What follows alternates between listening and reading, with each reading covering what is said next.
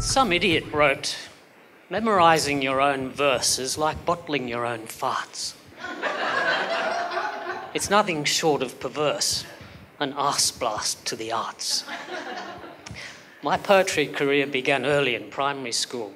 Sister Joseph had a favourite punishment for offenders like me. She'd lock me in a cupboard in the back of the classroom. I didn't think it was much of a punishment. It got me out of maths and science and into my imagination, which is a sort of dark rabbit warren of ideas where I've taken refuge ever since and lived and been nourished with lines like these. Stop all the clocks, cut off the telephone, prevent the dog from barking with a juicy bone, silence the pianos, and with muffled drum, bring out the coffin, let the mourners come. Those lines were famously used in the great romantic comedy Four Weddings and a Funeral in 1994. But in fact, they were written in 1936 by the great English poet W.H. Auden. And at the time, they were a satire on the death of a politician. How do you remember learning your childhood poems? Was it like me learning to eat my veggies? You know, cram, cram, cram, and then vomit?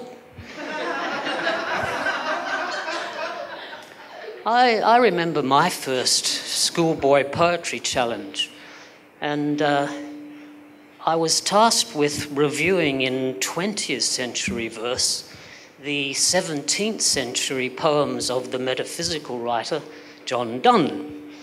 So, of course, I chose a tried and tested old traditional and used the roses are red, violets are blue method. His poems are dead, his verses are spew. Unless you're off your effing head, you'll effing hate them too. I have to say I made that up, as all school poets do. One of my English school teachers at the time introduced me to drugs. I don't mean narcotics so much, I mean the drugs of rhyme, rhythm, meter.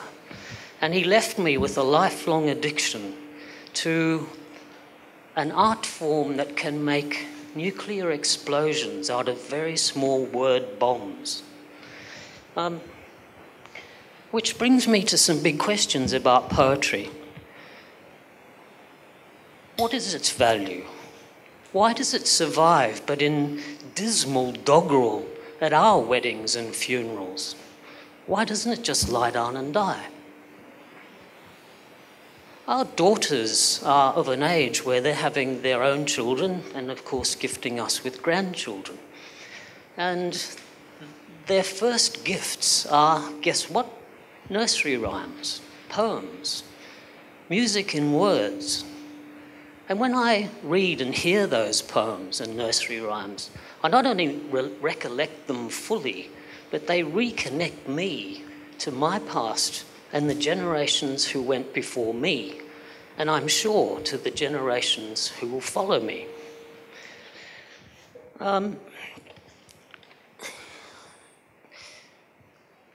That little boy locked in the cupboard kind of grew up, but the womb music of his mother's heartbeat in his head never quite went away.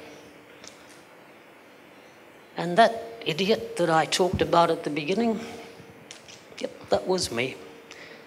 That was my excuse for reading rather than reciting this. Suppose I claimed that poetry contained the heartbeat and the music of our tongue, and further, that in verse we see explained all memory, hear resurrection sung, and come to terms with crib to grave in rhymes. My theory isn't that far off the truth. Poetry's been here since ancient times. We most had Humpty Dumpty in our youth. A few of us continued in our way to grasp a little Shakespeare, Wordsworth, Blake. Some swear the art is dead or dying. They insist it's time to burn it at the stake. Think Larkin, though, who bleakly yearned to prove, through verse, that what will survive of us is love. Thank you.